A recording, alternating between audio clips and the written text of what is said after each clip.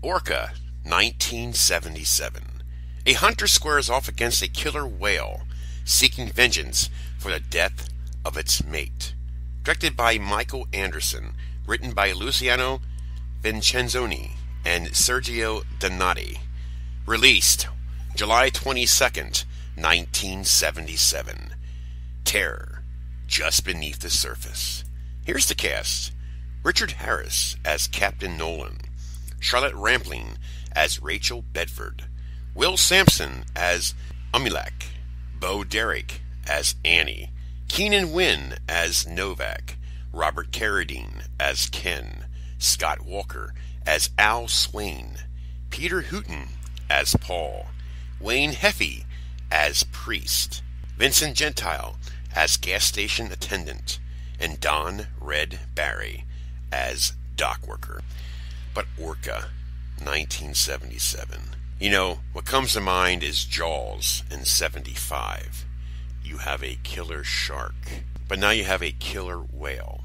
Now, I can assure you, back in the day when this was released, I'm sure a lot of people are saying it's a imitation copycat of the great white shark of Jaws. Not the same story, and of course, not the same creature. I never saw this film until earlier, last week. Don't know why I never saw it, and I really dig this one. Richard Harris is such a brilliant actor.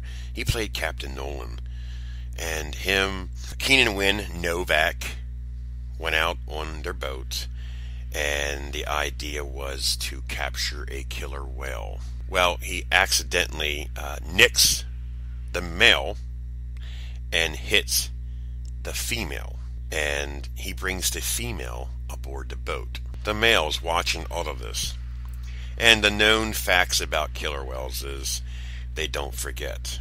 They are probably the most dangerous creature in the sea. They can kick the shit out of a great white shark, no problem. Story goes, the male killer whale is very pissed off, and Mr. Captain Nolan was forced to release the half-dead female into the ocean. Now, as I told you before, once the killer whale looks at you, he never forgets what you look like. So this male killer whale just stalks this Captain Nolan through the whole movie until finally Captain Nolan decides, you know what, it wants me out in the sea to fight it, then I might as well. And that's basically what the story is. Now, you remember Jaws Revenge, okay? One of the worst, probably the worst of the Jaws franchise in '87, to where they made it like Jaws just wants to come back and seek revenge against anybody or any living person who's involved in the prior Jaws films. That was hideous. Because sharks, to my knowledge, don't have a great memory. They have a small brain. I don't think they can remember anybody. But elephants and killer whales have the known brain capacity of remembering anything that it wants. And it's a vicious killer. Everybody thinks a great white shark is the biggest dangerous creature in the sea. Well, guess what? Not quite. Anyways, basically the film's about Captain Nolan and his killer whale go head to head. Yes, it kind of reminds you of the Jaws thing at the end with the boat. I understand that. Different story, different creature. I really dig this.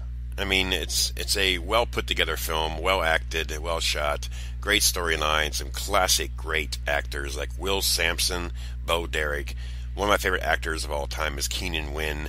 You have very young Robert Carradine, as you all know, John's boy, and also from the Revenge of the Nerds. It's like 7 years later in '84. And of course, Charlotte Rampling is a wonderful, fantastic actress. So there you go. Orca, 1977. I really enjoyed this old school classic film. This is Gruesome Herzog. I give this film a 7 out of 10. I quite enjoyed it. It was nice, it was interesting, and brilliant. This is Gruesome Herzog, and I'm out of here.